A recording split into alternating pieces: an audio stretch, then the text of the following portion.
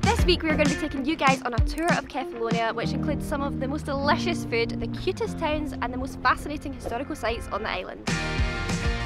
As our time on the Greek island of Kefalonia comes to an end, we wanted to share with you all of the best sights and secrets that the island has to offer, from the beautiful underground grotto of Melisanni cave to the quiet seaside town of Poros. There is so much to discover here in Kefalonia. Make sure that you don't miss out on anything during your visit to this paradise island with this complete guide to Kefalonia's top sites. If you are new around here and want to see more adventures, then hit that subscribe button and join the gang. But for now, let's check back into, well, just another day in our tragic old lives.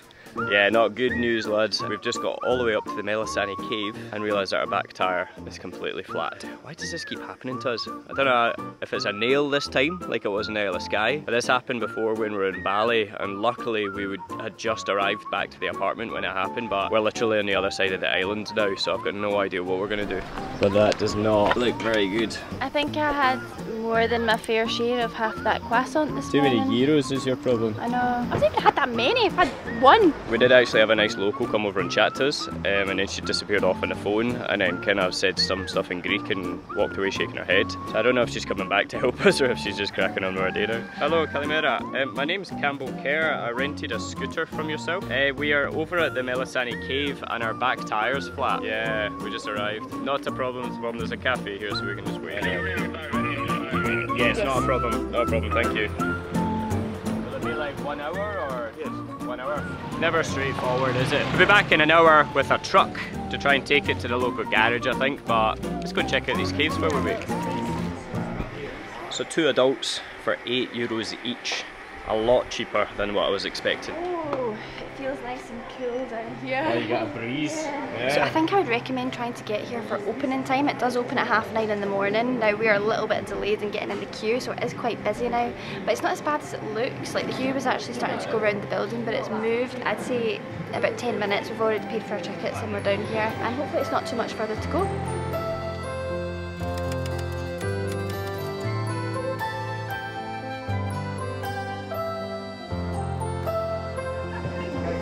You excited? Yeah, I'm so excited. This looks absolutely incredible. Nothing like I've ever really seen before, I don't think.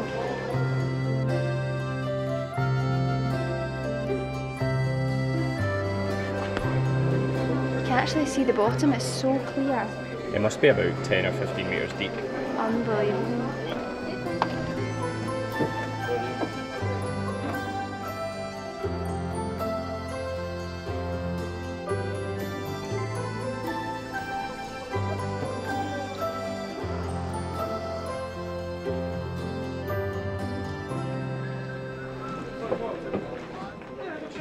That big sugar ring donut is still sitting there. I thought someone would have nabbed that up.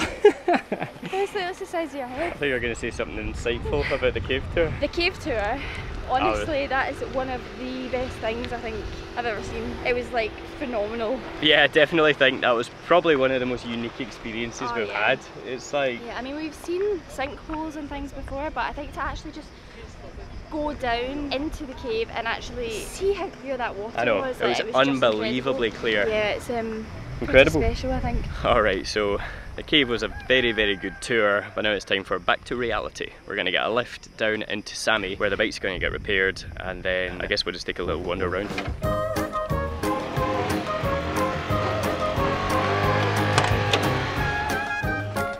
What was your name, sorry? Andreas. Andreas. I am from Syros Island. Ah, Syros, yeah. Yes. So where should we go for lunch in Sami? What do you want? Traditional food? Yes. Yes, but vegetarian. You are vegetarian? Yeah. Both of you? Yeah. Like my dog. Oh yeah. Millennials.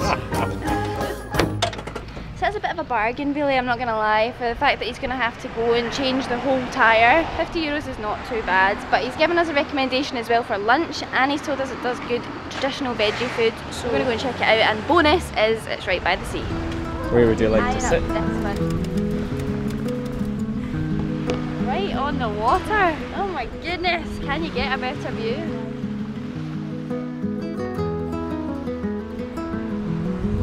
Alright, so I had ordered pita breads. I'm not sure if they misunderstood and brought me some garlic bread instead, but I'm not complaining. It looks good garlic bread, doesn't it? We got some olives. Yum yum. You want olive? Nah. Nah, you don't like olives, do you? Nah, fine. More for me then. You can have the olive smell and the garlic. No deal. This is nice. Babe, is the split pea dip hot? I think it's actually quite cool. Oh yeah, look at that. So one of the things that we've chosen is a yellow split pea dip, which has appeared to be sold out on a lot of menus we've looked at over the past few days. So we're really keen to try it because it's obviously very popular. It kind of looks like a hummus crossed with mashed potato and some caramelised onions on top. I have no idea what to expect, what it's going to taste like. I'm going to give it a go. It's like got a texture like hummus. It tastes like, I don't really know any other way to describe it than earthy. To be honest, I'm envisioning like a kind of Scotch broth flavour, because obviously it's got lentils in it. I don't know if it's traditionally dipped in garlic bread, but you know, we can make do. It's nice. It is kind of like almost like Scotch broth flavour, where it's just like the lentils. Thank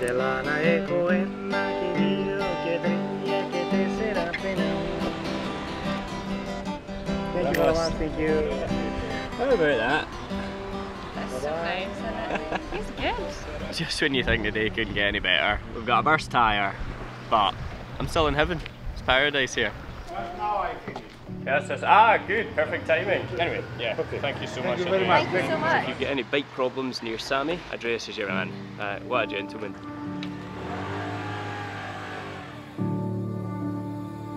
We continued our big adventure around the coast of Kefalonia, unsure of how we could fall in love with this island and its beautiful locals anymore. That was, of course, until we reached another seaside town to the south that completely took our breath away. So guys, we were just heading down along the coast to the side of Kefalonia that we've not actually visited before, and we stumbled across the cute little town of Poros. It is literally like, it looks like Amalfi Coast, but maybe 50 years ago when it wasn't actually that busy, because it is just stunning and it is so quiet and it's so peaceful and it's heaven. How beautiful is this place, baby? Oh my goodness. It's just like, I'd say a little hidden gem because it's actually really quite quiet. I don't really know if it's maybe busier during the daytime, but there doesn't really seem to be like loads of hotels or anything, so it is very, very cute. The rest of our night consisted of falling even deeper in love with Greece, where we ate the best Greek food by the sea, such as fresh, delicious hummus and our first taste of vegan souvlaki. We even met more of the friendly Greek locals in what would become our new favourite place on the island. Oh, yes. I think this might be my favourite restaurant in the world. Honestly, like, this place is such a hidden gem. It is just so peaceful. It was peaceful. Promise it was. I know. And so that absolute Greek feast was only 27 euros. The best value I think we've actually had since we arrived in Kefalonia. Delicious food, incredible view, great beer. It's definitely, Poros is definitely my favourite place in Kefalonia, without a doubt. I'm just sad it took us this long to actually find it. I know, me too. But there's one way that we can actually finish this off and make tonight even better, which is? Let's get in that sea. Go for a wee swim? Oh yeah.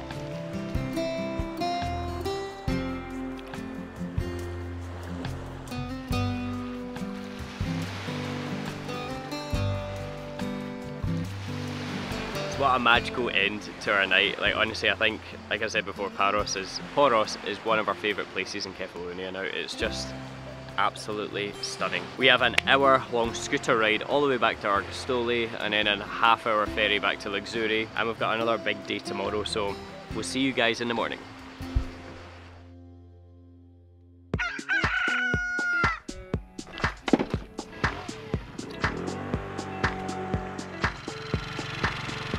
Oh, that was a long scooter ride. I can't feel my left bum cheek. It's about an hour and 15 minutes. We've come all the way up to the cute little town of Fiskardo, right up the northern end of Kefalonia. And as we were driving along those pretty sketchy looking roads, we actually caught a glimpse of it in the distance, and I'm getting major kind of Assos vibes already. So the plan is that we're going to head down into Fiskardo, check out, see what's what, and first things first, find some food, because it's been a long day and I'm starving already. This place is like so cute. So many like seaside restaurants, and it's just like in a nice little harbour curve. Look how many nice flowers there is. I just love the colours around here. It's reasonably quiet considering how nice a place it is. I thought it would be like very touristy, but at the moment it's actually not too busy. Alright, should we look for somewhere for lunch? Yeah. It is, however, not cheap. What are we talking? 16 euros risotto. Whoa. I'm really going to miss being able to actually enjoy my meal with a view like that. It's just nowhere else in the world that I've been like this. Like this kind of consistently seaside harbour cafe with good food and incredible views. I know, I mean this place is one of the more expensive places, but actually around like Fteri it's actually a bit cheap to sit on the seafront, isn't it? Yes, please.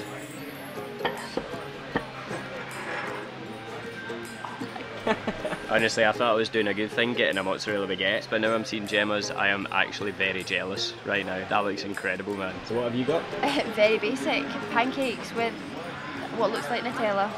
And I can't wait. And it's funny because I literally just said to Campbell this morning, oh, I could go pancakes. So when I saw it on the menu, perfect. Easy choice. Yeah. And I have gone for a mozzarella baguette, which has actually come with some really fancy, delicious looking potato wedges. But yeah, it looks very, very tasty. That was good. Oh, it's been a while. I know I said I didn't want much for my lunch, but this is just right. Content.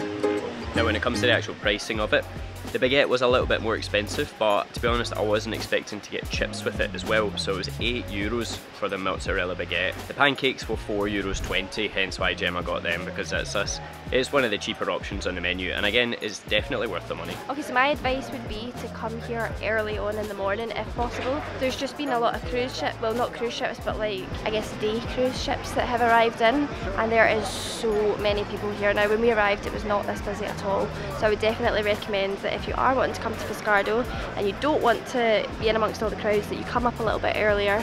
It's now 2:30. I think we got here about 12:30, 1 o'clock, so there was no one here at that time, but since in the past hour or so I'd say it's just been like boat after boat and so many people here now. So we've only actually got a couple of days left in Kefalonia now, and I'm going to miss it, so I think that one thing we need to do before we leave is finish it off with one very special activity.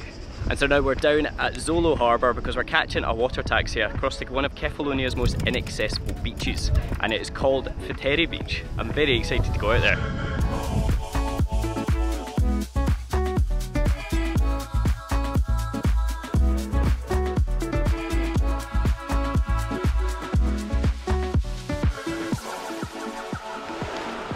Alright, shall we go and find somewhere to just some sunbathing? Once you de-stone your shoe. This is literally paradise. Yeah. This is beautiful, man. I can see why they say this is Kefalonia's best beach. Wow. Wow. So what's the plan? Relax. Feels like we've not done an awful lot of that. We've been running around all trip. So today we're just going to take some time to actually relax a little bit, chill out on the beach for a couple of hours and just enjoy it. Soak up our last sort of 48 hours here in Kefalonia.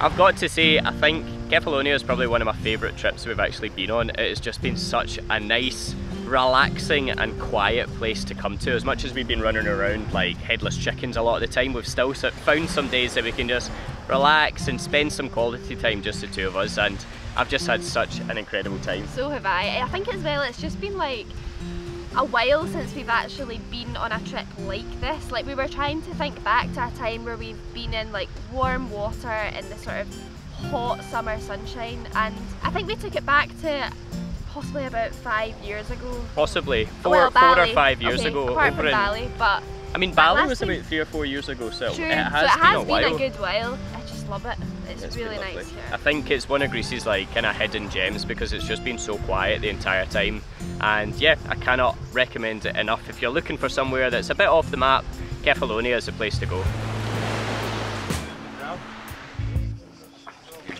So yeah, if you're wanting to head out to Fteri, these guys are definitely the best ones because it was a little bit of a bumpy ride on the way back. Oh, but they're in full control. So exactly, fun, yeah, it was really good fun. Yeah.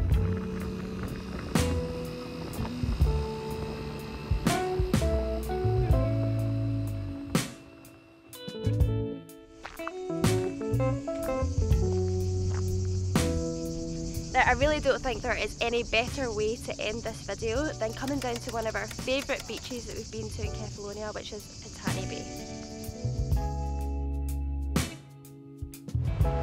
Alright, so full disclaimer, we have actually been here before. We came a couple of nights ago and we didn't actually vlog it because we weren't sure what to expect, and it quickly turned into one of our favourite places we've actually been to. Now, you just don't get a view much better than this, especially at sunset. The cliffs just tower over this little bay and it is just absolutely beautiful. It's like really choppy right now, so the waves are just crashing in over the shore and the sun's setting, there's a lovely golden light.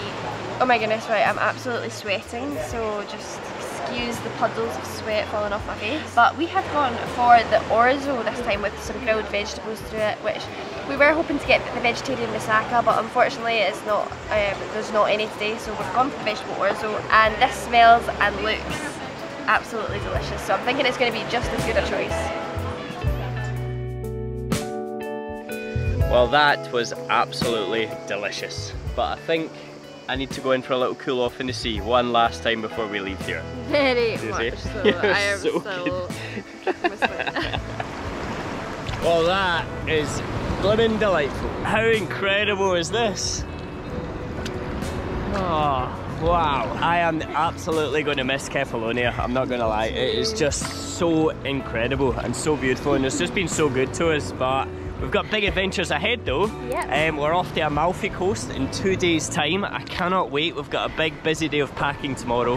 And yeah, if you like this video guys, make sure you give it a big thumbs up just to let us know that we're doing the right thing. And if you want to see more just like this one, hit the subscribe button and join the gang, because we've got some incredible Italian adventures coming to you next week. And yeah, I guess we will see you in the next one. Video, if we don't sink here. I know, right, let's get sign this off before we drown. See ya! Yeah.